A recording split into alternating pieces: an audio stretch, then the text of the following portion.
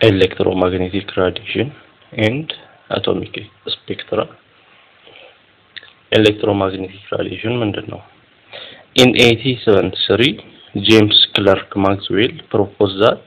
light consists of electromagnetic waves. በ1873 ጄምስ ክለርክ ማክስዌል ምን ፕሮፖዝ አደረገ? ላይቶች ኤሌክትሮማግኔቲክ ዌቮችን እንደተሸከሙ ፕሮፖዝ አደረገ. According to his theory, an electromagnetic wave has an electric field component and a magnetic field component. በሱ ቲዮሪ መሰረት ኤሌክትሮማግኔቲክ ዌቭ ምን አለበት? ኤሌክትሪክ ፊልድ ኮምፖነንት ማግኔቲክ ፊልድ ኮምፖነንት አለበት.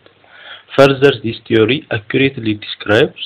how energy in the form of radiation propagates through space as electric and magnetic fields. እና ይሄ ስራ ወይም ይሄ ቲዮሪ ምንን ዲስክራይብ አድርጓል? ኢነርጂ በራዲዬሽን መልክ በስፔስ ውስጥ በኤሌክትሪክ እና በማግኔቲክ ፊልድ እንዴት እንደሚጓዝ. Electromagnetic radiation is the emission and transmission of energy in the form of electromagnetic waves. Electromagnetic radiation የሚባለው በኤሌክትሮማግኔቲክ ዌቮች መልክ ኤነርጂ ኢሚት ሲሆን ወይም ሲለቀቅ እና ትራንስሚት ሲሆን ሲተላለፍ ይሄ ኤሌክትሮማግኔቲክ ራዲዬሽን ይባላል.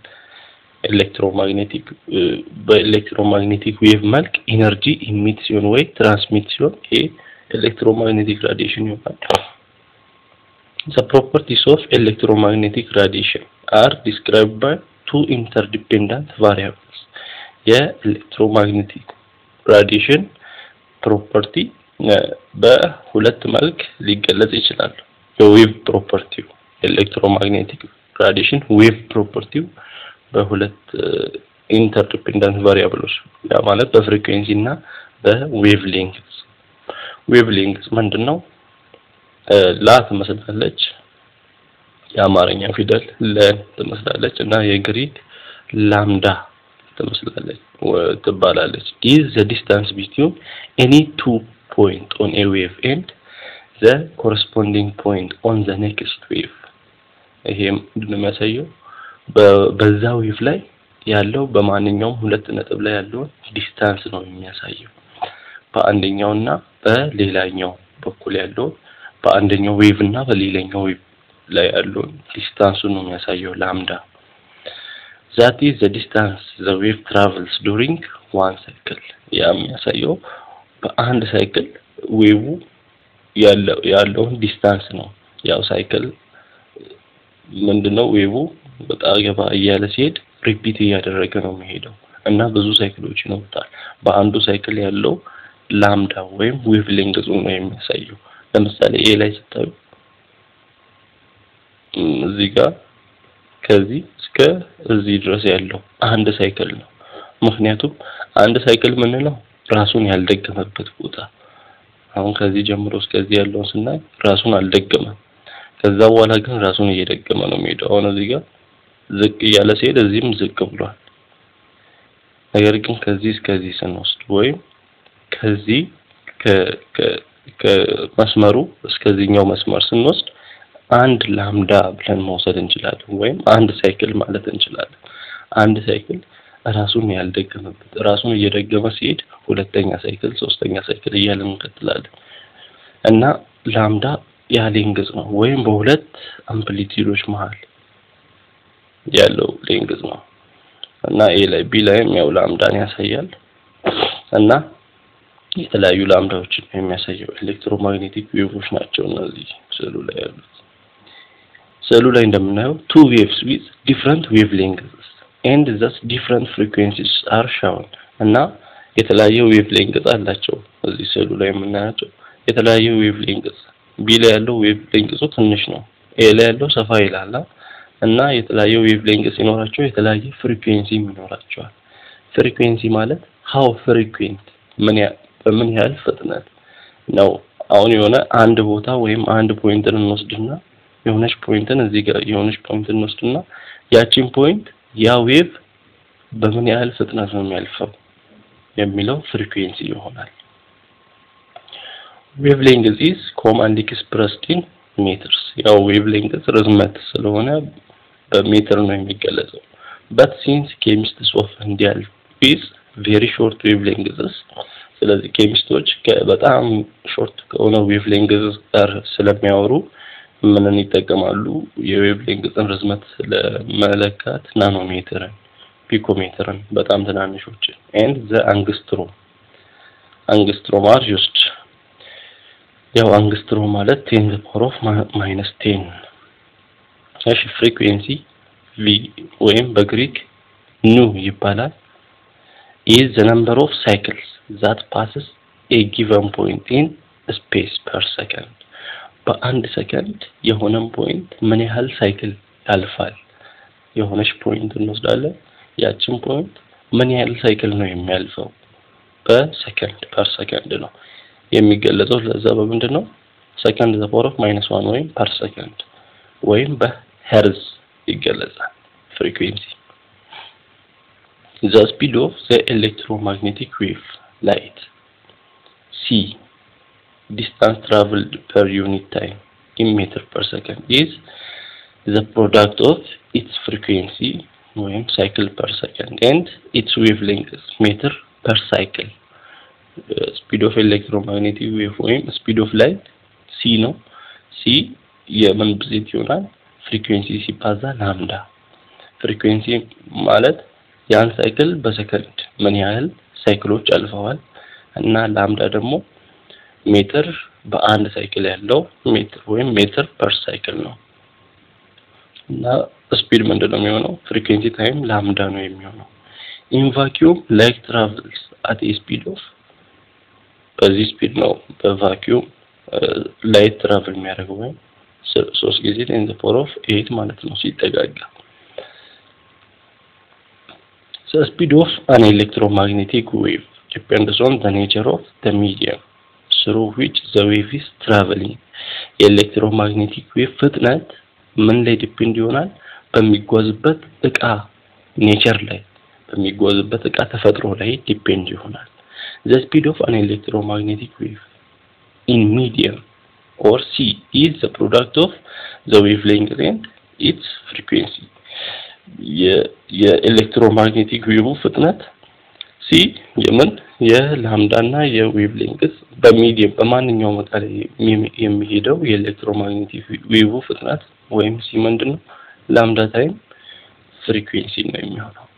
another characteristics of a wave is its amplitude የዌቭ ሌላ ባህሪ ምንድነው አምፕሊቲዩዱ ነው amplitude ምንድነው the height of the crust or depth of the trough of the wave የዌቭ ምኑ ሄይቱና ወይም ትራፉ ወይም ዴፕሱ the height of the crust እና the trough the depth of the trough of the wave ይሄ amplitude ይባላል the amplitude of electromagnetic wave is measure of the strength of its electric and magnetic fields amplitude electromagnetic wave amplitude የሚያሳየው ምንድነው የዛን የኤሌክትሪክ እና የዛን ዌቭ ኤሌክትሪክ እና የማግኔቲክ ፊልድ ስትሬንግዙ ጥንካሬውን ነው የሚያሳየው this amplitude is related to the intensity of the radiation ከራዲሽን ኢንተንሲቲ ጋር ይያያዛል ማለት ነው amplitude which we perceive as brightness in the case of visible light ወደ ብርሃን ጊዜ ስንመጣ ወይም ስለ ብርሃን ስናወራ ይሄ ብራይትነስ የምንለው ማለት ነው የሆነ ላይት ብራይት ነው ብራይትነሱ ትልቅ ነው ወይ ትንሽ ነው ስንል ስለምንድነው ኢንተንሲቲ ያወራል እና ያን ኢንተንሲቲ የሚወስነው ደግሞ አምፕሊቲዩዱ ነው ተመልከቱ ከፍታ አምፕሊቲዩድ ማለት ይሄ ከፍ ያለበትና ዝቅ ያለበት ቦታ በዌቭ ሌንግዙ height of the crust እና crustና depth of the trough ነው የሚያሳየው እና አምፕሊቲዩዱ አሁን ለምሳሌ ተመልከቱ ሁለት ዌቮች አሉ አንደኛው አረንጓዴ አንደኛው ሰማያዊ አረንጓዴው አምፕሊቲዩዱ ትልቅ ነው ሃየር አምፕሊቲዩድ ነው ስለዚህ ያ በላይት ኬዝ ምን ይሆናል ብራይተር ይሆናል እና ይሄኛው ሰማያዊው ግን ከዛኛው ያንሳል ሰማያዊው ምን እንላለን ዲመር እንላለን ሎወር አምፕሊቲዩድ ስላለው ላይቱ ዲም ነው ወይም ብርሃኑ ትንሽ ነው ዲመር እንላለን light of a particular shade of red for instance ለምሳሌ የሆነ ቀለም ብንወስድ ራሱ ወይም የሆነን ላይት ብንወስድ ቀይ ላይት አለ እንበል ወይም ቀይ ቀለም አለ እና የዛ ቀይ ቀለም ተመሳሳይ ከለር ሆኖ የተለያየ አገላለጽ ሊኖር ይችላል ይሄ ደማቅ ቀይ ነው ይሄኛው ደብዛዛ ቀይ ነው እያለን እናወራለን ስለ ላይት ስናወራ እና particular shade of red ቀይ ቀለም ያለው ምን the same frequency እና the same wavelength ይኖረዋል the same የትኛውም ቀይ ቀለም ተመሳሳይ frequency እና ተመሳሳይ wavelength ኖሮት ነገር ግን ደብዛዛ ዲም ነው ዲም ስንል low amplitude ነው or bright ነው ይሄኛው ደማቅ ቀይ ነው ወይም high amplitude ነው እያለን እናወራለን ግን frequency እና wavelength ምንድነው እኩል ተመልከቱ እዚህ ስዕሉ ላይ frequency እና wavelength እኩል ነው wavelength ማለት በዚህና በዚህ መሃል ያለው የhigher amplitude የlower amplitude frequency ተመሳሳይ ነው wavelength ተመሳሳይ ነው ከዚህ እስከዚህ ያለው ዲስታንስ frequency ምንድነው ይሄ ተጣገባ ያለ ይሄድ ያለው በሰከንድ ተመሳሳይ ቦታ ነው የሚያልፉት ሁለቱም እዚህ ጋር እኩል ናቸው wavelengthቸው frequencyቸው እኩል ነው ነገር ግን የተለያዩ ምንድነው amplitudeቸው ነው ስለዚህ የሆነን ቀለም ተመሳሳይ wavelength እና frequency ያለው የተለያየ amplitude ሊኖረው ይችላል amplitude ደግሞ intensity ምን የሚያሳየው strength of electric and magnetic field የዛን wave visible light occupies a small portion of the continuum of radiant energy which is known as electromagnetic spectrum ይሄ visible light የያዘበት ቦታ በራዲያንት ኤነርጂ ውስጥ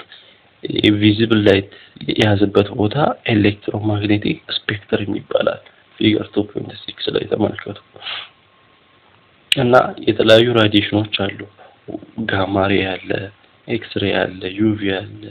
ኢንፍራሬድ ማይክሮዌቭ ራዲዮ ዌቭ እና የተለያዩ ራዲዬሽኖች አሉ በዛ ላይ ይሄ ቪዚብል ላይት የያዘበት ቦታ ምን ይባላል ኤሌክትሮማግኔቲክ ስፔክትረም ይባላል ቪዚብል ላይት ያለው ያው እዚህ ጋር ሰፋ አድርጎ ያሳየው ከዚህ ላይ እየተወጣው በዚህ መሃል ነው ያለው ቪዚብል ላይት ያ ማለት በ10 the power of -8 እና በ10 the power of -6 ማለት እዚህ ጋር ነው ያለው ቪዚብል ላይት እና እነዚህ ነው ቪዚብል ላይት ደግሞ ያ ማለት ከ750 ናኖሜትር እስከ 390 ናኖሜትር ዌቭሌንግዝ ነው ያው 750 ናኖሜትር ማለት 750 ሲባዛ 10 the power of -9 ነው ያንን በሳይንቲፊክ ኖቴሽን ስንጽፍ 7.5 ሲባዛ 10 the power of ስንት ይሆናል -7 ይሆናል 750 ሲባዛ 10 the power of -9 ከሆነ ሁለት ሲግኒፊካንት ዲጂት ስንገባ ወይም ሁለት ዴሲማል ፖይንት ሁለት ዲጂት ስንገባ ምን ይሆናል -9 የነበረው ወደ -7 ደግሞ በዚህ በ-8 እና -6 መሃል ነው ትክክል ነው ማለት ነው ያ ይሄ ቪዚብል ላይት ያለበት ኢንተርቫል ኤሌክትሮማግኔቲክ ስፔክትረም ይባላል the electromagnetic waves in different spectral regions travel at the same speed but differing frequency and wavelength በተመሳሳይ ስፔክትራል ሪጅን ላይ ያሉ ኤሌክትሮማግኔቲክ ዌቮች ተመሳሳይ ፍጥነት ሊኖራቸው ይችላል ግን የተለያየ ፍሪኩዌንሲ እና ዌቭሌንግዝ አላቸው the long wavelengths low frequency portion of the spectrum comprises the microwave and radio wave regions wavelengthቸው ትልቅ የሆነው ወይም ፍሪኩዌንሲያቸው ትንሽ የሆነው ፖርሽኖች እና ማይክሮዌቭን እና ራዲዮ ዌቭን እነዛ ያሉበት region the infrared region overlaps the microwave region on one end the visible region on the other infrared ደግሞ ያለው በምን ማለት ነው በማይክሮዌቭ እና በቪዚብል ላይት መሃል ነው እና እዚህ ጋር ዩቪ አለ እሺ እና ኤክስ ሬይ እና ጋማ ሬ ያሉ እነዛ እሺ ራዲዮ ዌቮች እና ማይክሮዌቮች እዚህ ጋር እንደምናይ ማይክሮዌቭ አለ ራዲዮ ዌቭ አለ ዌቭ ሌንግዛቸው ምንድነው እየጨመረ እየሄደ ነው ሎንገር ኦኬ ዌቭ ሌንግዝ ከታች ያለው ነው እየጨመረ እየሄደ ነው እዚህ ጋር ዌቭ ሌንግዛቸው እየጨመረ ፍሪኩዌንሲያቸው ደግሞ ወደዚህ ምን እየሆነ ነው እየቀነሰ እየሄደ ነው ዌቭ ሌንግዛቸው እየጨመረ ፍሪኩዌንሲያቸው እየቀነሰ እና የማይክሮዌቭ እና የራዲዮ ዌቭ ሌንግዛቸው ምንድነው ወደዚህ ከማይነስ 16 ወደ 10 the power of 2 እየጨመረ ነው ሄደው በዛ ጊዜ ፍሪኩዌንሲው ደግሞ ተቃራኒ ነው እየቀነሰ we perceive different wavelengths or frequencies of visible light as different colors from red በቪዚብል ላይት ላይ ራሱ ከለሮቹ በተለያዩ ቁጥር የተለያየ ዌቭሌንግዝ እና የተለያየ ፍሪኩዌንሲዎችን እናያለን ከሬድ ጀምሮ እስከ ቫዮሌት ድረስ ሬድ 750 ናኖሜትር ነው እና ቫዮሌት ደግሞ 400 ናኖሜትር ነው light of a single wavelength is called monochromatic ያ ማለት monochromatic ማለት one color ማለት ነው light single wavelength ያለው ወይም አንድ wavelength ያለው ተመሳሳይ wavelength ያለው light monochromatic ይባላል whereas light of many wavelengths is polychromatic ብዙ wavelengths ያሉት light ደግሞ polychromatic ነው white light is polychromatic ይሄ white light polychromatic ነው የተለያዩ ምኖች አሉበት ማለት ነው ከለሮች አሉበት እና ይሄ በመናየው ቪዚብል ላይት ላይ ራሱ ምን ያህል ከለሮች ነው ያሉበት ሰባት አይነት ከለር ነው ያለበት ቪዚብል ላይት ላይ እና ከቪብጂዮር የሚባለው ማለት ነው ቫዮሌት ኢንዲጎ ቪብጂዮር ብሉ ግሪን yellow orange red visible light ላይ እነዚህ ሰባት አይነት violet indigo blue green yellow orange red vibreur ብላችሁ ማየት ትችላላችሁ እና ለዛ ነው polychromatic ነው visible light the region adjacent to visible light on the short wavelength consists of ultraviolet radiation ከቪዚብል ላይት ጎን ደግሞ ምን አለ እዚህ ጋር ultraviolet UV አለ ከቪዚብል ላይት ጎን still shorter wavelengths or higher frequencies make up the X-ray and gamma ray shorter wavelengths shorter ያው frequency እና wavelength inverse ናቸው wavelengths shorter wavelength ያላቸው ወይም higher frequency ያላቸው እና X-ray እና gamma ray አሉ Thus, a TV signal, infrared light, and gamma ray emitted by radioactive element differ principally in frequency and wavelengths. በራዲዮአክቲቭ ኤሌመንቶች የሚለቀቁ እነዚህ ሬዎች እነዚህ ጨረሮች በፍሪኩዌንሲ እና በዌቭሌንግዝ የተለያየ ይሆናሉ ማለት ነው። እሺ ኤግዛምፕል 2.3 ላይ the yellow light given off a sodium lamp has wavelength of 589 ናኖሜትር ያው በአምፑሉ የተለቀቀው የየሎ ላይት ምን ያህል ነው ዌቭሌንግዙ 589 ናኖሜትር ዌቭሌንግዝን ይለቃል የየሎ ላይቱ ቢጫ ብርሃን what is the frequency of this radiation የዚህ ራዲዬሽን ፍሪኩዌንሲው ስንት ነው የሚሆነው እና ስናየው ቀድም እንዳየነው speed of light ፎርሙላ ምንድነው speed of light frequency time ላምዳ ነው ወይም frequency time wavelength ነው ስለዚህ ማንን ነው wavelength ስለተሰጠን ማንን ነው የምንሰራው frequency v ለማግኘት over lambda ስንል ላምዳ በላምዳ ይጠፋል v ወይም frequency ምን ይሆናል speed of light over wavelength ይሆናል speed of light ደግሞ ምናቀው ነው 3 times 10 the power of 8 meter per second ስለዚህ ላምዳው ደግሞ 589 ናኖሜትር 589 ናኖሜትር ማለት 589 ታይም 10 the power of -9 ሜትር ማለት ነው ስለዚህ 10 the power of -9 ወደ ላይ ሲሄድ ምን ይሆናል ስናካፍለው 509 ታይም 10 the power of 14 per second ይሆናል ማን ፍሪኩዌንሲው እሺ ሁለተኛ ላይ a dental hygienist uses x-ray lambda of wavelength of and angstrom to take a series of dental radiographs while the patient listens to FM radio station wavelength of 325 cm and looks out the window at the blue sky wavelength of 473 nanometer. What is the frequency in per second of electromagnetic radiation for each source? አሁን የተለያዩ ራዲሽኖች አሉ እዚህ ጋር የጥርስ ሐኪሙ ኤክስሬ ምን ተጠቅሟል ጥርሱን ለማከብ ዌቭሌንግዝ አንደር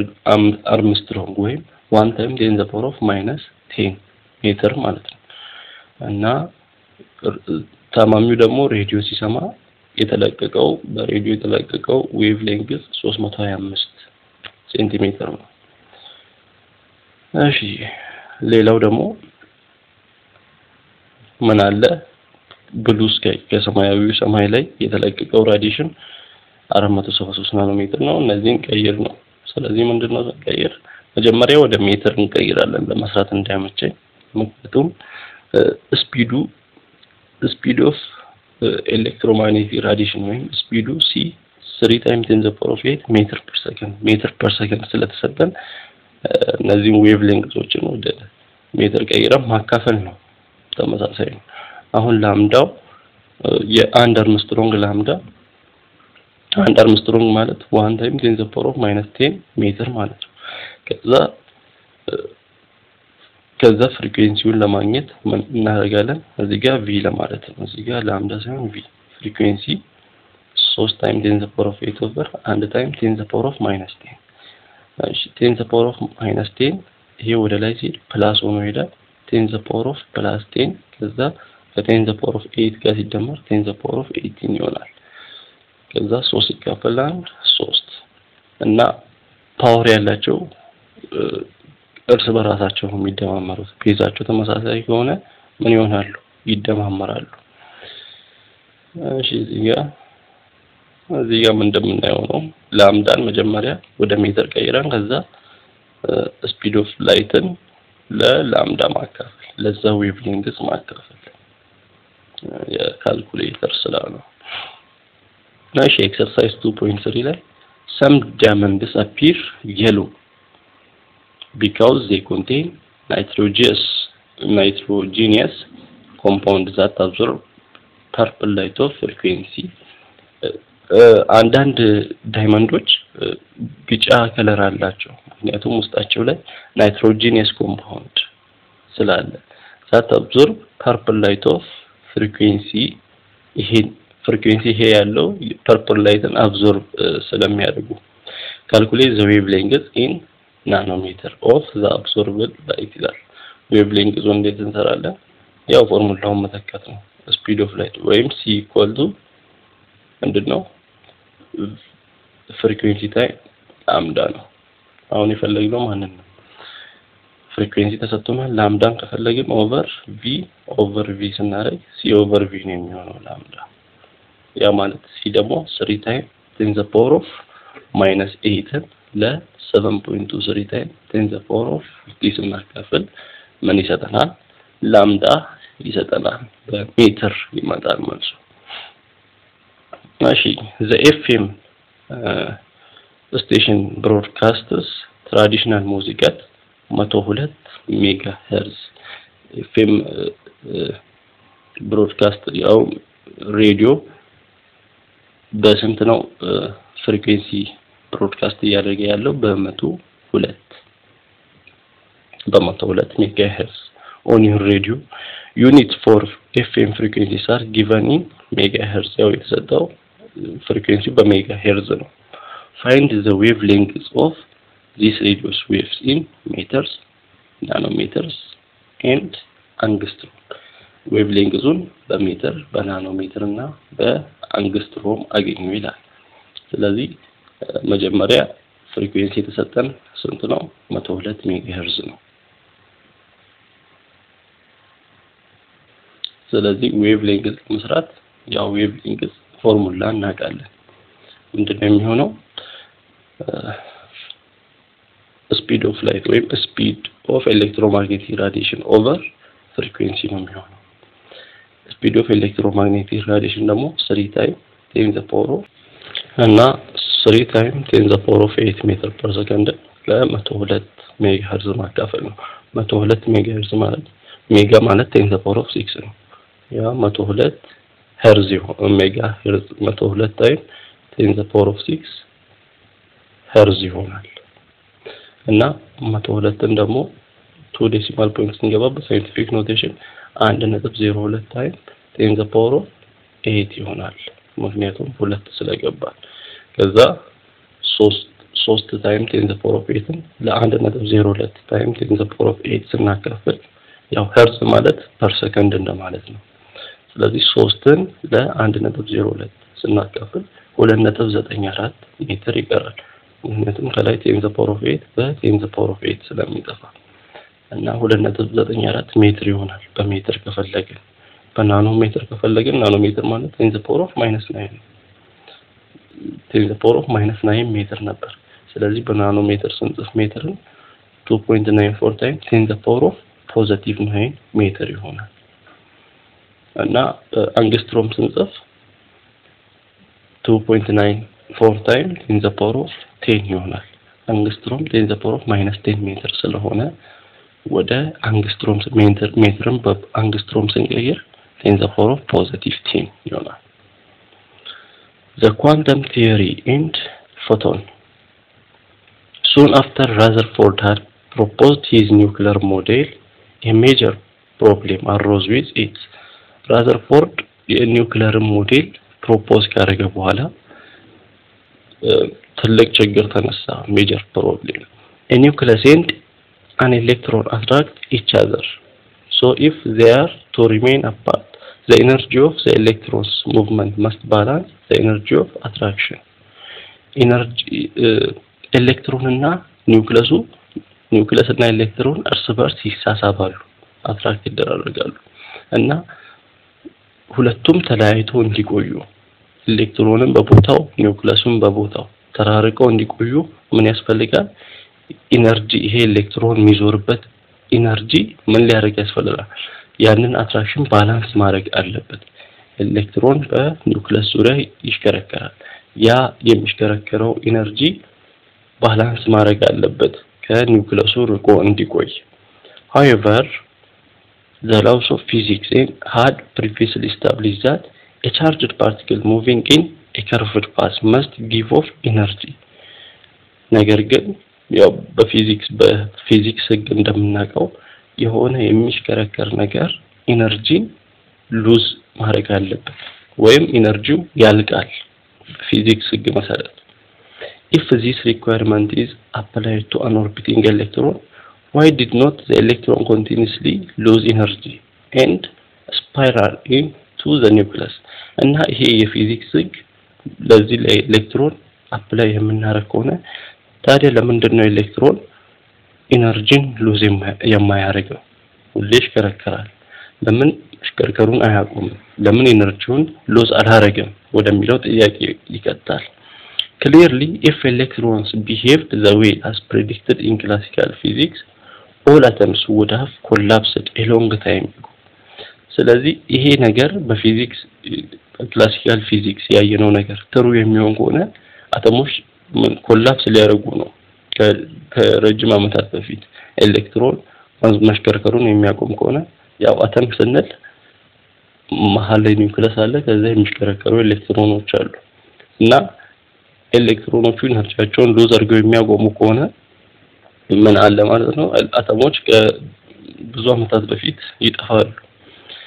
The breakthrough that soon followed forced a complete rethinking of classical picture of matter and energy እና ስለ ማተር እና ስለ ኢነርጂ አዲስ አስተሳሰብ አዲስ ሪቲንክ እንድናደርግ ያደረገ breakthrough መጣ ማለት ነው In the microscopic world, the two are distinct. Matter ምንድነው? Matter occurs in pieces. You can hold it, weigh. Matter ምንድነው? ማሸከም ማንኛውም ነገር ቦታ ያዘና ክብደት ያለው ብለናል። እና ማተርን መማረግ እንችላለን በፒስስ መሰባበር እንችላለን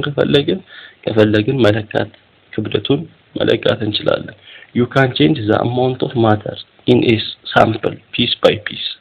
እና ያንን ማተር ምን ማድረግ እንችላለን መከፋፈል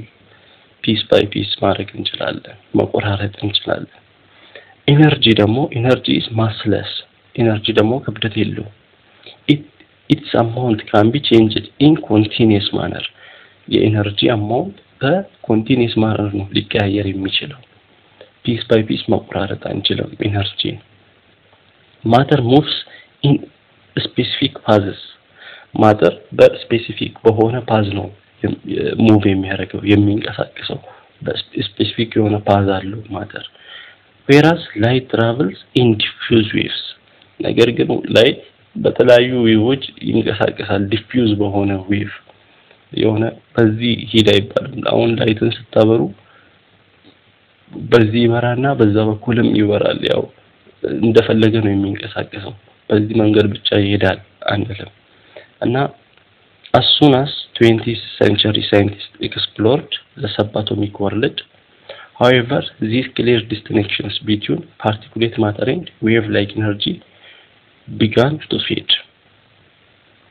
in the following sections you will examine the theories and experiments that led to view of a quantized or particulate nature of light እና በዚህ section ላይ የምናየው የላይትን quantized ወይ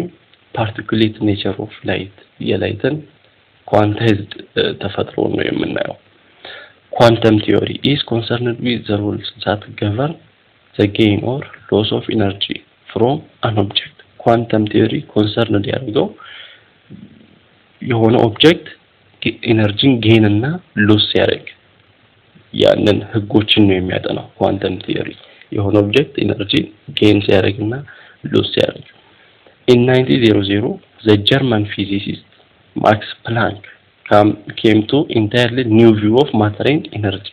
በ1900 የጀርመኑ ፊዚሲስት ማክስ ፕላንክ ወደ አዲስ እይታ ስለ ማተርና ስለ ኢነርጂ ወደ አዲስ እይታ መጣ ምን he proposed that a hot glowing object could emit or absorb only certain amounts of energy hot የሚገል ግላው የሚያደርግ ወይም የሚገል እና የሚያበራ የሆነ ኦብጀክት ምን ያደርጋል ኤነርጂ small amount ወይም የሆነ amount of energy emit ያደርጋል ወይም absorb ያደርጋል certain amount of energy ስለዚህ ያንን ምን አለ energy equal to nhv n time h time v አለ energy e ምንድነው ኤነርጂ ነው የሚያመለክተው v of frequency ነው n ደግሞ ፖዚቲቭ ኢንቲጀር ነው 1 2 3 እያለ ይቀጥላል ያ ኳንተም ነምበር ይባላል ከዛ h ደግሞ ምንድነው ኮንስታንት ነው ፕላንክስ ኮንስታንት በመባል የሚታወቀው ያ ማለት 6.626 time 10 the power of -34 joule second Planck's contribution was to perceive that when we deal with the gain or loss of energy from objects in the atomic size or subatomic size range አሁን ፕላንክ ኮንትሪቢዩሽን ምንድነው በሰባቶሚክ ፓርቲክል ወይም በሰባቶሚክ ሌቨል ስለሆነ ፓርቲክል ኢነርጂን ጌን እና ሎስ ያደርግ እንዴት ማውራት እንችላለን ያ በጣም ትንሽ የሆነ ፓርቲክል ኢነርጂን ጌን ያደርግና ሎስ ያደርግ ያለውን ነገር ነው ፕላንክ ኮንትሪቢዩት ያደረገው the rules seem to be different from those that apply when we are dealing with the energy gain or loss from objects of ordinary dimensions ከኦርዲነሪ ለተለት ከመናየው ኢነርጂ ጌን እና ሎስ የሆኑ ቃዎች ኢነርጂን ጌን እና ሎስ ያደርጋሉ ከነሱ የተለዩ ናቸው በሰባቶሚክ ፓርቲክል ጊዜ ስናወራ እነዚህ በጣም በጥቃቅን ጊዜ ስናወራ እና ለተለት በመናያቸው በኦርዲነሪ ቃዎች ላይ ስናወራ ኢነርጂ የተለያየ እይታ ነው የሚሰጠው ወይም የተለያየ ነው ለምሳሌ a very crude analogy might best illustrate what is involved እና ይሄ አናሎጂ ስለምን እያወራ እንደሆነ ትንሽ ሊገልጽልን ይችላል imagine a large truck loaded with about 2 tons of fine grained sand አስቡ ትልቅ ትራክ አለ ወይም ትልቅ ትራክ በሁለት ቶን የተሞላ አሸዋ ወይም ሁለት ቶን የሚሆን አሸዋ ተሸክሟል ያ ትራክ let us assume that the amount of sand on the track is measured by a super sensitive scale that can measure the weight of the two ton object to the nearest gram እና በሱፐር ሴንሲቲቭ በሆነ ክብደት መለኪያ ተለክቷል እንበል ይሄ 2 ቶን ያ ማለት 2 ቶን ያንን አሸዋው በግራም ተለካ እንበል ግራም ማለት በጣም ትንሽ ነው ከቶን አንፃር ሲታይ with this scale as our measuring device the gain or loss of a few grains of sand from the track will be too small to be measured በዚህ ስኬል በግራም ሜዠር አደረግነው ያን 2 ቶን የሆነው አሸዋ በዚህ ስኬል ከአሸዋው ላይ ትንሽ መጠን ቢቀነስ በስኬሉ ላይ ለውጥ ላይ ያመጣ ይችላል በሜዠር ባደረግነው ላይ a speedful of sand might be added or removed with no change in scale reading አካፋ ሙሉ አሸዋ ከዛ ላይ ብናነሳ ክብደቱ ላይ ቀየር ይችላል ምክንያቱም ቼንጅ ላይ ያመጣ ይችላል ትንሽ ነው ከ2 ቶን አንፃር አንድ አካፋ አሸዋ በጣም ትንሽ ነው now imagine a teeny little truck operated by a driver of the size of teeny ant እና አሁን ደግሞ ትንሽ ትራክን አስቡ ትንሽ የጭነት መኪና ማለት ነው ያ ማለት ሹፌሩ እንደ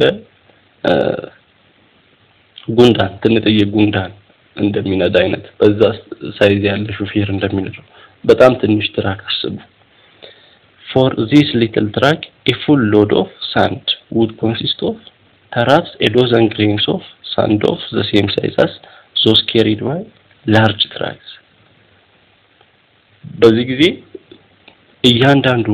ያሸዋ ብናኞች ምን አላቸው ለውጥ አላቸው ምን ስለሆነ ትራኩ ስሞል ስለሆነ in this microscopic world the load on the track can be added to or decreased only by rolling on or off one or more grains of sand በዚህ ጊዜ ትራኩ ላይ ሳንድን ስንጨምር ትናንሽ ሳንዶችን ነው ልንጨምር የምንችለው ወይ በጣም ትንሽ አማውንት ነው ልንጨምር የምንችለው ሲጀመርም ትራኩ ትንሽ ስለሆነ on the scale that weighs this tiny track even 1 grain of sand represents a substantial fraction of the load and is easily measurable በዚህ ትራክ ጊዜ አንድ ፍሬ አሸዋ እንኳን ምን አለ significant የሆነ ለውጥ አላት ወይም substantial fraction ምን ለውጥ ልታመጣ ትችላለች ከምን አንፃር ሲሆን ከትንሹ ትራክ አንፃር ሲሆን አሁን ከትልቁ ትራክ አንፃር ሲሆን አሸዋ በአካፋ በእናነሳ እንኳን በሜዠርመንቱ ላይ ለውጥ ላይኖር ይችላል በዚህ ጊዜ በትንሹ ጊዜ ግን አንድ ፍሬ አሸዋ እንኳን ለውጥ ይኖራታል እዛ ትራክ ላይ ስለዚህ በዚህ አናሎጂው ስናይ in the given analogy the sand represents energy በዚህ አናሎጂ ጊዜ አሸዋ የሚያመለክተው ኢነርጂን ነው an object of ordinary or macroscopic dimensions like the large truck contains energy in so many teeny pieces that the gain or loss of individual pieces is completely unnoticed በዚህ ጊዜ ወይም በማይክሮስኮፒክ ዳይሜንሽን ማይክሮስኮፒክ ማለት ላርጅ ማክሮ ሲሆን ላርጅ ይሆናል በዚህ ዳይሜንሽን ወይም እለት የምናየው ማለት ነው መዳሰስ መንካት የምንችላቸው እቃዎች ኦርዲነሪ በእነዚህ ጊዜ በኦርዲነሪ ኦብጀክት ጊዜ አሁን ኢነርጂው በሳንዱ የኢነርጂ ምልክት ነው ብለናል ኢነርጂ ብዙ ፒሶች አሉት ኢነርጂ ወይም ጌን ያ ኢነርጂ ጌን ሲሆን ወይም ሎስ ሲሆን ምን ላናረግ እንችላለን ላንገነዘብ እንችላለን ምክንያቱም ኢነርጂው ብዙ ነው በኦርዲነሪ ጊዜ ነገር ግን on the other hand an object of atomic dimension ያላቸው ኦብጀክቶች ደግሞ ወይም በሰብአቶሚክ ፓርቲክል ጊዜ ስናወራ በሰብአቶሚክ ሌቨል ጊዜ ስናወራ such as our imaginary little track እንደ በሐሳባችን እንደሳልነው በዛች little track በትንሿ የጭነት መኪና contains such a small amount of energy that gain or lose of even the smallest possible piece makes a substantial difference ያው ትራኩ ተሸከመው ትንሽ አሸዋ ነው እና እያንዳንዱ ፍሬ አሸዋ ለውጥ ነበረው እዛ ትንሹ የጭነት መኪና ላይ እና በሰብአቶሚክ ጊዜ ስናወራ ምን እያንዳንዷ ኢነርጂ ከኢነርጂው ትንሽ ስትቀነስ ወይም ትንሽ ስትጨመር እንኳን ምን አለው ለውጥ አለው significant የሆነ ለውጥ substantial difference ያመጣል the essence of Planck's quantum theory is that there is such a thing as a smallest allowable gain or loss of energy በፕላንክስ ኳንተም ቲዮሪ ጊዜ እንደዚህ አይነት ዲንጎች አሉ smallest allowable gain or loss of energy አለ ያ ማለት ትንሽ gain ወይ ትንሽ loss of energy እያንዳንዷ ካልኩሌት ተደረጋለች ወይም ተሰራለች even though the amount of energy gained or lost at one time may be very teeny በአንድ ጊዜ lost የሚሆነው energy ወይ gain የሚደረገው energy በጣም ትንሽ ሊሆን ይችላል there is a limit to how small it may be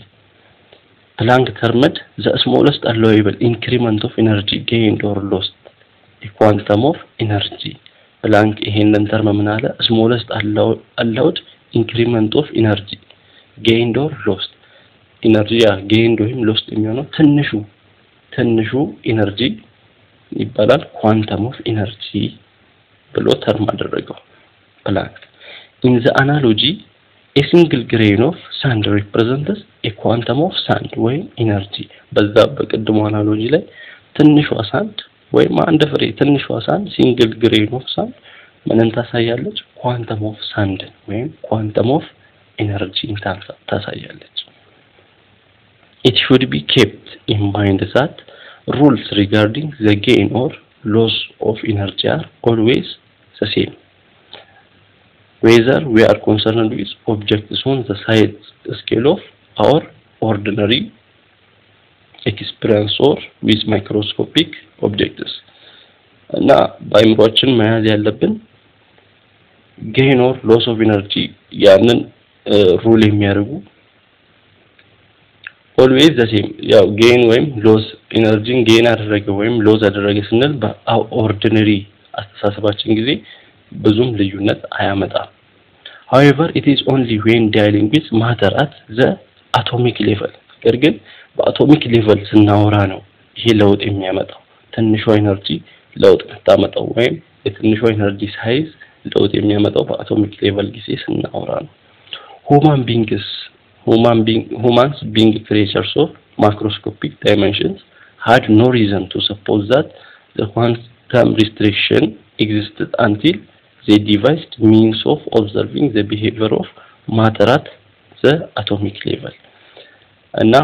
ሰዎች ያው ማክሮስኮፒክ ዳይሜንሽን ነው ያለን ወይም ተለቅ ያለ ኦርዲናሪ ዳይሜንሽን ያለን እና ከኳንተም ከዚህ ከትንሽ ኢነርጂ ጌን እና ሎስ ጋር ብዙም አናስብም ነበር በአቶሚክ ሌቨል ከማሰባችን በፊት በአቶሚክ ሌቨል ከማየታችን በፊት ኢነርጂ ጌን እና ሎስትን ኖቲስ አናደርግም አንገነዘበውም ነበር ነገር ግን በአቶሚክ ሌቨል ላይ ዲፈረንስ አለው ትልቅ የሆነ ልዩነት ያመጣል The major tool for doing this at the time of Planck's work was the observation of the radiant energy absorbed or emitted by matter በፕላንክስ ወርክ ጊዜ ዋናው ቱል ይሄ ነገር እንዲሰራ ዋናው ቱል ሜጀር ቱሉ ምንድነው ራዲያንት ኢነርጂ አብዞርብድ ወይ ኢሚትድ ሲሆኑ በማተር በሆነ ማተር ራዲያንት ኢነርጂዎች አብዞርብ ሲሆኑ ሲሰው ወይ ኢሚት ሲሆኑ ሲለቀቁ ከዛ ተነስተው ነው ማለት ነው an object can gain or lose energy by absorbing or emitting radiant energy የሆነ ኦብጀክት ኢነርጂ ምን ሊያደርግ ይችላል ጌን ሊያደርግ ይችላል ወይም ሎዝ ሊያደርግ ይችላል በማድረግ ራዲያንት ኢነርጂ አብዞርብ በማድረግ ወይ ኢሚት በማድረግ የሆነ ኦብጀክት ራዲያንት ኢነርጂ absorb ሲያደርግ ወይ ኢሚት ሲያደርግ ኢነርጂ ሉዝ ወይ ጌን ሊያደርግ ይችላል Planck assumed that the amount of energy gained or lost at the atomic level by the absorption or emission of radiation had to be whole number multiple of constant times the frequency of the radiant energy እና Planck ምን ብሎ አሰበ ያው ኤነርጂ h time v 2h time v 3h time v እያለ nhv ያለው ማለት ነው ምንድነው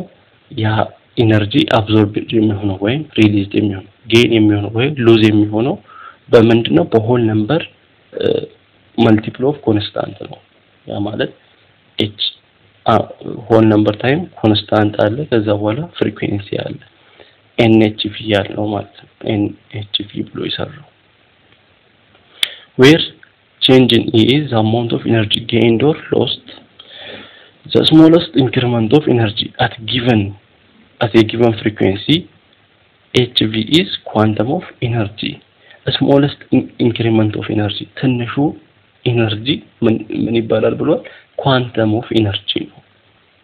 ያ ማለት hv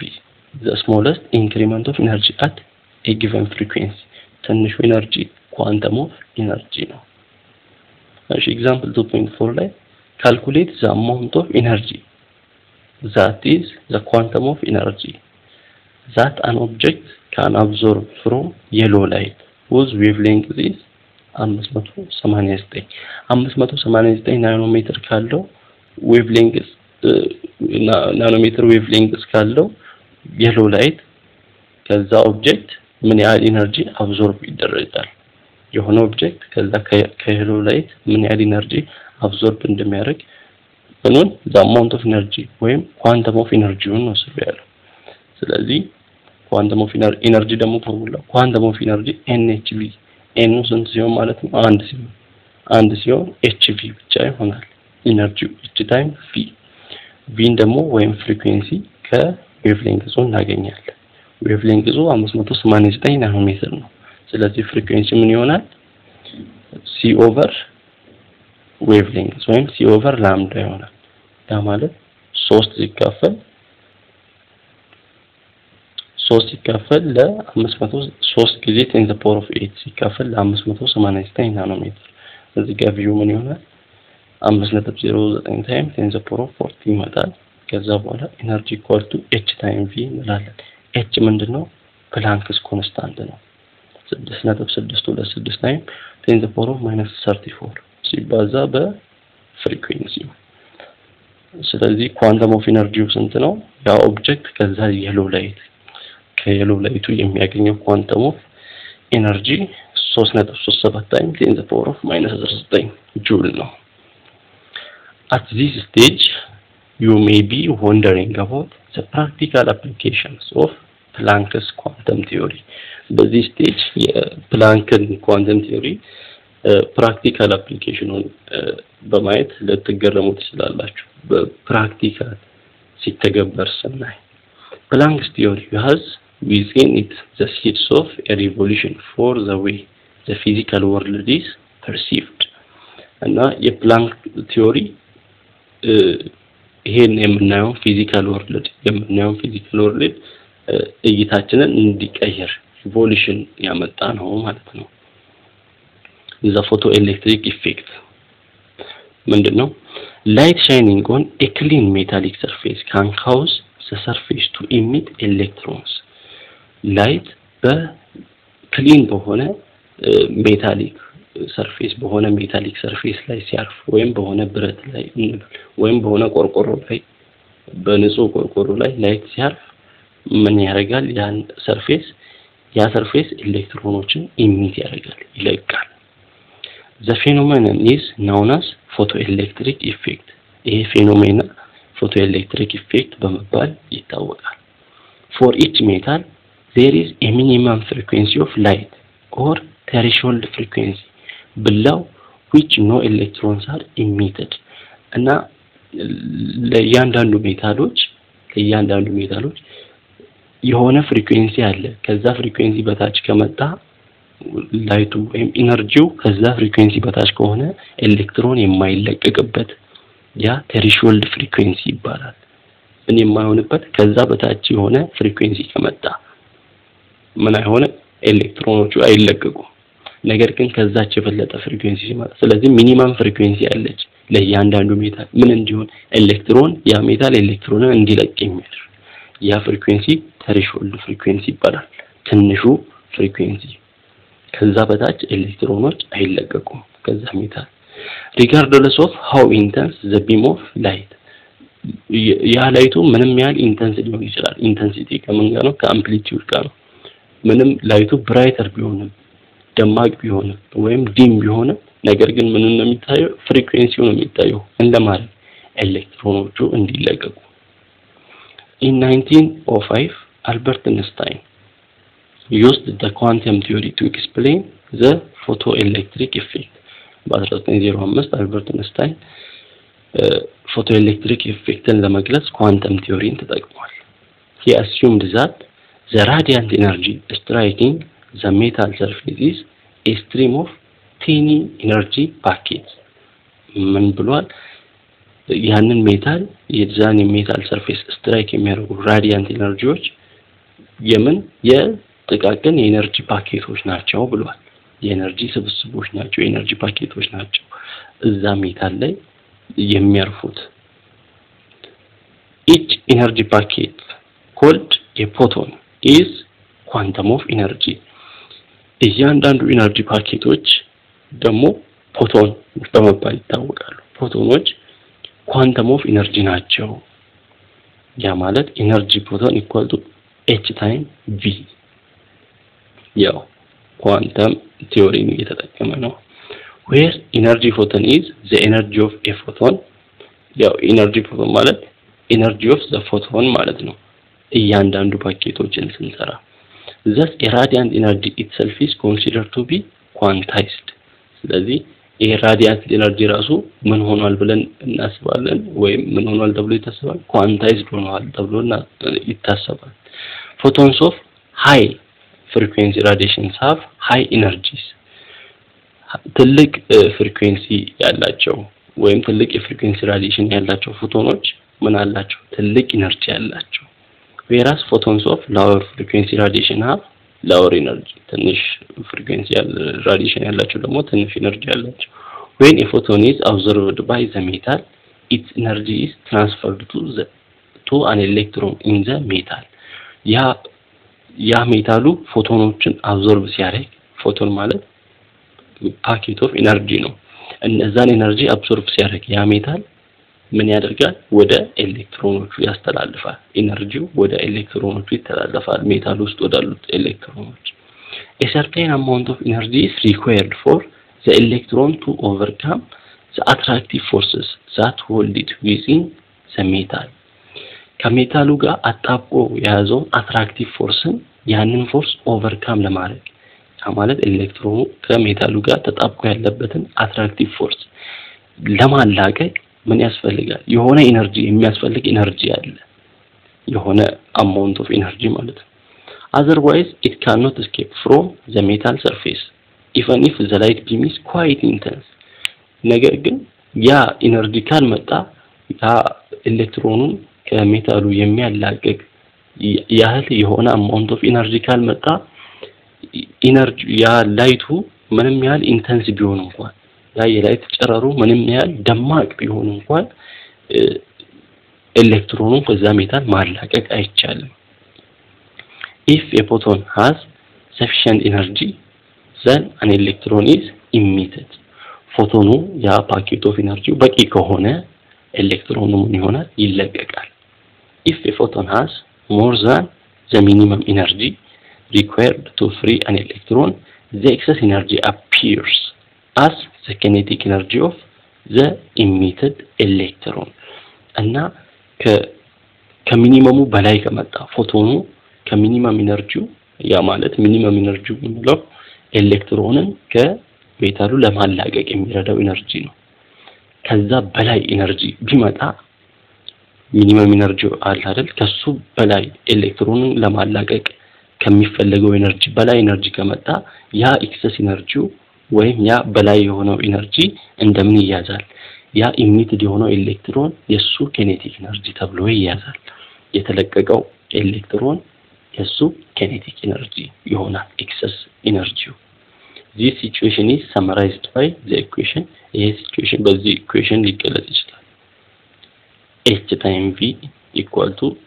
energy of kinetic plus energy of binding ያው ek ምንድነው kinetic energy ነው ev ደግሞ binding energy of electron in the metal ኤሌክትሮኑ ከሜታሉ እንዳይላቀቅ ባይንድ አድርጎ ያዘው ኢነርጂ ነው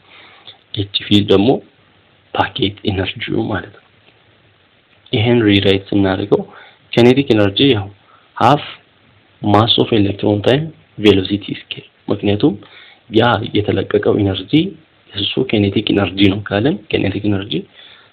half mv scale ነው m ማሱ ደግሞ ማን ነው ያ የተለቀቀው የኤሌክትሮኑ ማስ ነው and energy of binding ደግሞ minimum energy ምን ለማድረግ ኤሌክትሮኑን ከሜታሉ ለማላቀቅ የሚጠቅመው ስለዚህ h time vo የተባለው minimum threshold frequency ያው minimum energy ካልን minimum frequency ነው የሚያስፈልገው ለማላቀቅ በፍሪኩዌንሲ ስንሄድ ስለዚህ hv ማለት ኤነርጂ ፓኬቱ ማለት ነው ወይም ፓኬት ኤነርጂው የሁለቱ ድምር ይሆናል የምን ኤነርጂ ባይንዲንግ ደግሞ hv ኖት ነው እና kinetic energy plus kinetic energy ብላ እዚህ ደምርነው እዚህ ጋር መተካት ነው half m v square where m is mass of electron እና v not when vo የምንለው threshold frequency ነው እሺ equation 2.5 እዚህ ጋር ያለው equation ምንን ያሳያል show that the more energetic the photon high frequency ያ ማለት ፎቶኑ more energetic ሲሆን ወይም frequency high ሲሆን the higher the velocity of the ejected electron ምን ኢነርጂው ትልቅ ሲሆን ejected የሆነው የኤሌክትሮኑ ፍጥነትም ትልቅ ነው የሚሆነው velocity ፍጥነቱ ትልቅ ነው የሚሆነው now consider two beams of light having the same frequency which is greater than the threshold frequency but different intensities አሁን ደግሞ ሁለት beam of lightዎች መጡ ተመሳሳይ ፍሪኩዌንሲ ያላቸው ያ ማለት ከthreshold frequency በላይ የሆነ ወይም ኤሌክትሮኑን ለማላቀቅ ከሚያስፈልገው ፍሪኩዌንሲ በላይ የሆነ ፍሪኩዌንሲ ያላቸው ነገር ግን የተለያየ ኢንተንሲቲ ያላቸው ያ ማለት አንዱ ደማቅ ነው አንዱ ደብዛዛ ነው ፍሪኩዌንሲያቸው ተመሳሳይ ነበር the more intense beam of light consists of a larger number of photons more intense የሆነው ወይም more ደማቅ የሆነው ላይት ምን ይይዛል ብዙ ፎቶኖችን ይይዛል ብዙ ቁጥር ያላቸው ፎቶኖችን ይይዛል consequently it ejects more electrons from the metal surface than the weaker beam of light ስለዚህ ይሄ more intense የሆነው ምን ያደርጋል ብዙ ኤሌክትሮኖች እንዲለቀቁ ያደርጋል ከዛ ሜታል ላይ ከየትኛው ይልቅ ከዲም ከሆነው ይልቅ ወይም weak beam of light ካለው ይልቅ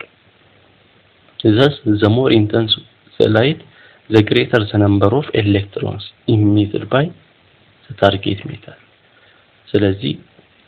ላይቱ more intense ሲሆን ኤሌክትሮኖች ከዛ ሜታል የሚለቀቁ ኤሌክትሮኖችም ቁጥራቸው ምን ይሆናል ይበዛል the higher the frequency of the light the greater will be the kinetic energy of the emitted electrons የዛ የላይቱ ፍሪኩዌንሲ ሃይ ሲሆን ከዛ ላይ የተለቀቁት ኤሌክትሮኖች kinetic ኤነርጂያቸው ሃይ ይሆናል ፍሪኩዌንሲው ከምን ጋር ነው ከkinetic ኤነርጂ ጋር ነው ኢንተንሲቲው ደግሞ ከነምበር ኦፍ ኤሌክትሮን ጋር ነው ምን ያህል ኤሌክትሮኖች ይለቀቃሉ ኢንተንስ ሲሆን ኢንተንሲቲው ሃይ ሲሆን ብዙ ኤሌክትሮኖች ይለቀቃሉ ከሜታሉ ላይ ፍሪኩዌንሲው ሃይ ሲሆን የላይቱ ፍሪኩዌንሲ ሃይ ሲሆን ምን የዛ የሚለቀቁት ኤሌክትሮኖች kinetic energy ሃይ ይሆናል kinetic energy ሃይ ሆነ ማለት ፍጥነታቸው ሃይ ይሆናል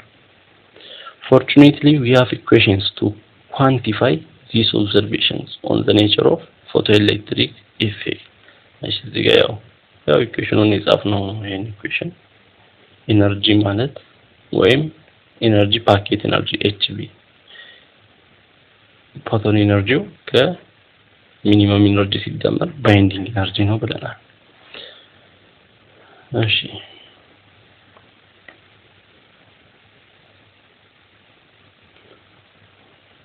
the energy of a quantum of radiation hv quantum of radiation ይሄ ኤነርጂ hv that goes into ejecting a photoelectron out of the metal ወይም work function ይሄ ኤነርጂ ምን ለማድረግ የሚሄደው ከሜታሉ ኤሌክትሮኖችን ኢጀክት ለማድረግ የሚሄደው work function ትንሹ ኢነርጂ work function ይባላል minimum energy ያ ማለት h time v naught so work function and so find the binding energy gives us the kinetic energy binding energy ደግሞ ምን kinetic energy ይሰጠናል እና equation 2.6 is one example of the first law of thermodynamics equation 2.6 ይሄ የthermodynamics አንዱ equation ነው ማለት ነው to understand the photoelectric effect consider the analogy of track stacking the mat ይሄን photoelectric effectን አይምሮአችን ላይ እንዲሳልልን ወይም ለማስታወስ እንዲረዳን ለመገንዘብ እንዲረዳን በጭቃ ውስጥ የተያዘን አንድ መኪና አስቡ A stream of people can come by and each of them individually can give a push without getting the track unstuck ብዙ ሰዎች መጥተው ያ መኪና እያንዳንዳቸው ሊገፉ ይችላሉ ነገር ግን ሲገፉ የጭነት መኪናው ከጭቃ ውስጥ ሳያላቅቁ ዝም ብለው ሊገፉ ይችላሉ ሌላ ደግሞ small tractor መጥቶ ትንሽ ትራክተር መጥቶ also would have less than the threshold energy ከሚያስፈልገው ኤነርጂ ያነሰ ኤነርጂ የሚያስገባ small tractor መጥቶ necessary to dislodge the track እሱም መጥቶ ሊገፋ ይችላል ነገር ግን አሁንም ትራኩ አይንቀሳቀስም ወይም ከጭቃ ውስጥ አይወጣም ምክንያቱም ከሚያስፈልገው ኤነርጂ ከትንሹ ኤነርጂ ትራኩን ከጭቃ ውስጥ ለማውጣት ከሚያስፈልገው ኤነርጂ ትንሽ ኤነርጂ ስለያዘ የፋርም ትራክተር ሌላ ደግሞ የማረሻ ትራክተር መጣ on the other hand would be able to overcome the attractive forces of the mud and the track out እና ምንድነው ጭቃው ያዘውን በጭቃውና በትራኩ መሃል ያለውን attractive force ለማላቀቅ ብቃት አለው ምን ይሄ የፋርም ትራክተር larger tractors also could do the job እና ትልቅ ትራክተሮች ከዛም ትራክተር ከፋርም ትራክተሩ ትልቅ የሆኑ ትራክተሮችም ስራቸውን መስራት ይችላሉ ወይም ያንን ጭነት መኪና ከዛ ጭቃ ውስጥ ሊያወጡ ይችላሉ some could even exert more pull than necessary thus giving the freed track some kinetic energy እና አንዳንዶች ትራኮች ደግሞ በጣም ትልቅ ከመሆናቸው የተነሳ ከሚያስፈልገው ኤነርጂ የበለጠ ሊሰጡ ይችላሉ ያ መኪና ከጭቃው ለማላቀቅ ከሚያስፈልገው ኤነርጂ የበለጠ ኤነርጂ ሲሰጡ ምን ይሆናል ያ ኤነርጂ ያ እዛ ውስጥ ጭቃ ውስጥ የተጣበቀው መኪና ፍጥነቱ kinetic ኤነርጂው እንዲበዛ ያደርጋል ወይም የተላቀቀው ትራክ በፍጥነት እንዲራመድ ያደርጋል አያችሁ ከኖርማል ከትሬሾልድ ኤነርጂው የበለጠ ሲሰጥ ምን ፍጥነት እንዲኖር kinetic energy እንዲኖር ያደርጋል መኪናው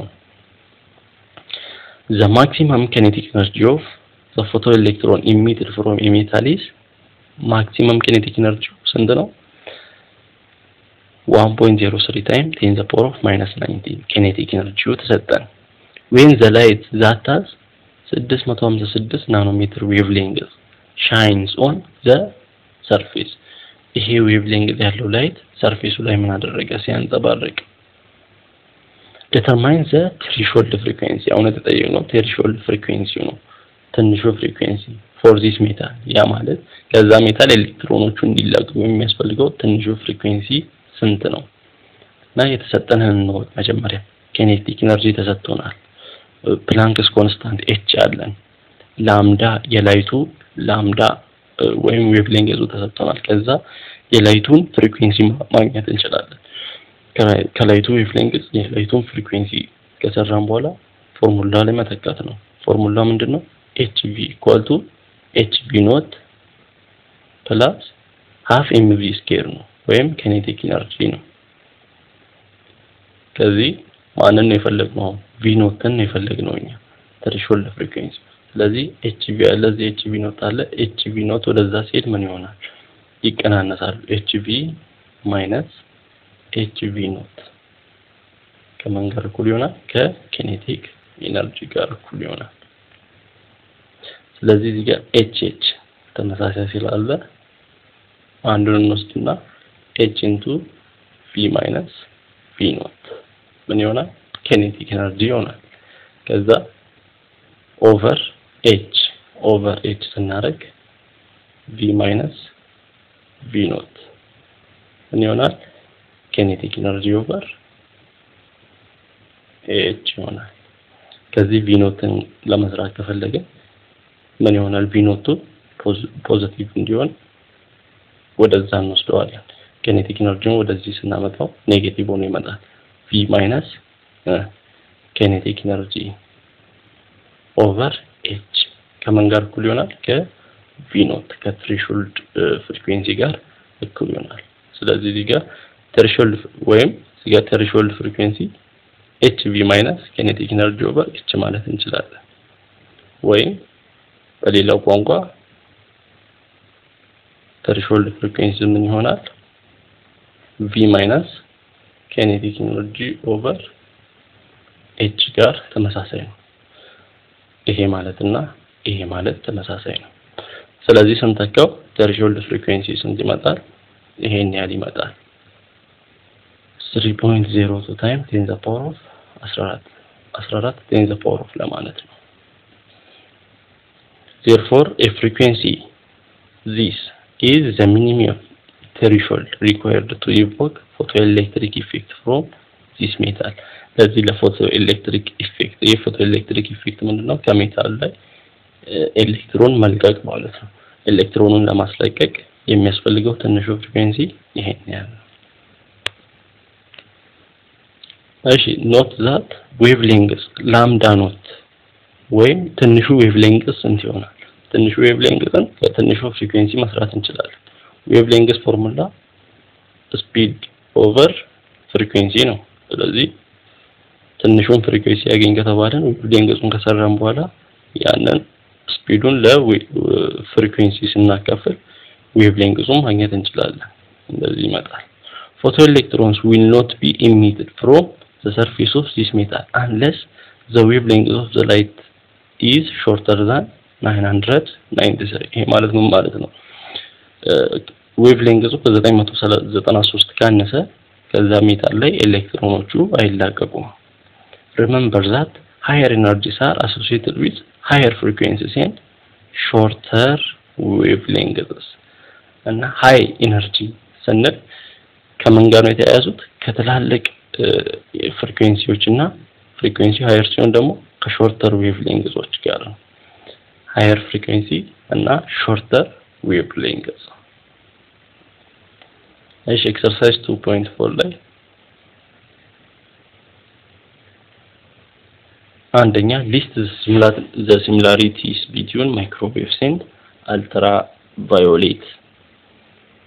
radiation ይላል ሁለቱም ኤሌክትሮማግኔቲክ ዌቮች ናቸው ማይክሮዌቭም አልትራቫዮሌት ራዲዬሽንም ሁለቱም ኤሌክትሮማግኔቲክ ዌቮች ናቸው እና ሁለቱም ተመሳሳይ ስፒድ አላቸው ወይም ተመሳሳይ ፍጥነት አላቸው የተለያየ ፍሪኩዌንሲ እና የተለያየ ዌቭሌንግዝ ቢኖራቸውም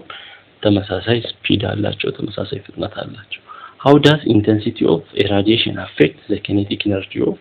photon during photoelectric effect በፎቶኤሌክትሪክ ኢፌክት ጊዜ ኢንተንሲቲ በኪኔቲክ ኤነርጂ ላይ የሚያመጣው ኢፌክት ምንድነው የሚያደርገው ያ ላይቱ ሞር ኢንቴንስ ሲሆን ምን ይሆናል kinetic energy ይጨምራል ብለን ነበር ቀደም ስለዚህ ኢንተንሲቲ ሲጨምር ዳይሬክት ፕሮፖርሽናል ናቸው kinetic energy high ይሆናል ሶስተኛ ላይ the threshold frequency for metallic potassiums ይሄን ያለው threshold frequency ያ ማለት v naught ይሄን ያለው calculate the maximum kinetic energy and velocity that the emitted electron has when the wavelength of light shining on the potassium surface is 350 ናኖሜትር የላይቱ wavelength 350 ናኖሜትር ነው አሁን አግኝ የተባልነው kinetic energy እና velocity ነው እና ፎርሙላ ምን አለ hv hv naught plus kinetic energy አለ ስለዚህ ከዚህ kinetic energy ይሆናል hv minus hv naught ይሆናል h አለን v ደግሞ ማን ነው ከየት እናገኛለን ከዚህ wavelength ከ350 wavelength ስለዚህ ከ350 ዌቭሌንግዙ ቪን እንዴት ፍሪኩዌንሲን 3 ታይም 10 the power of 8ን ለ350 ከፍለን ማንን ማግኘት እንችላለን? ፍሪኩዌንሲውን ማግኘት እንችላለን። ከዛ ፍሪኩዌንሲውን ካገኘን በኋላ ስንተካ HV minus HV ኖቱ ምን ይሆናል? kinetic energy ይሆናል። እና kinetic energyውን ከሰራን በኋላ kinetic energy ደግሞ ፎርሙላው half mv square ነው። ከዛ half mv square ምንን ቬሎሲቲውን መስራት ማለት ነው። v square ስንሰራ ቬሎሲቲው ራዲካል ውስጥ ይመጣልናል። አራተኛ a laser produces red light of wavelength 632.8 ምን wavelength 632.8 ነው። calculate the energy in kilojoule ኤነርጂን በኪሎጆule ስራ ነው እያለ ያለው 1 mole of photon of this red light ስለዚህ ኤነርጂ ምንድነው ፎርሙላ ኤነርጂ h time v ነው v ማለት ደግሞ c over lambda አይደል ስለዚህ ኤነርጂ ምን ይሆናል h time v ማለት c over lambda ማለት ስለዚህ ኤነርጂ ፎርሙላው እንዲሆናል h time c over lambda c 3 times 10 the power of 8 ነው h ፎቶን ነው 6.26 times 10 the power of -34 ማለት ፕላንክስ ኮንስታንት ነው h ከዛ ኦቨር ላምዳ ደግሞ 632.8 ነው ስንተካው ይመጣልናል። አምስተኛው two members of the boron family owe their names to bright lines in their emission spectra. Indium has a bright indigo blue line. አሁን ቦሮን ሁለት ፋሚሊዎች አሉት አንደኛው ኢንዲየም የሚባል እና ብራይት ነው ብራይት ኢንዲጎ ብሉ ከለር ነው ያለው እና ዌቭሌንግዙ 450.1 ነው እና ታሊየም የሚባለው ደግሞ ብራይት ግሪን ላይን ነው 535 ናኖሜትር አለው what are the energies of these two spectral lines የሁለቱ spectral lines ኢነርጂያቸው ምንድነው የሚሆነው ተመሳሳይ ፎርሙላ ነው የምንጠቀመው ኤነርጂ ኢኳል ቱ h ታይም v ነው v ደግሞ ምንድነው c over lambda ነው ስለዚህ h ታይም c over lambda እንጠቃለን h ፕላንክስ ኮንስታንት ነው c 3 times 10 the power of 8 ነው lambda የመጀመሪያውን ይሄን እንጠቃለን 450.1 ናኖሜትር የሁለተኛው ላይ ደግሞ 535 ነጥብ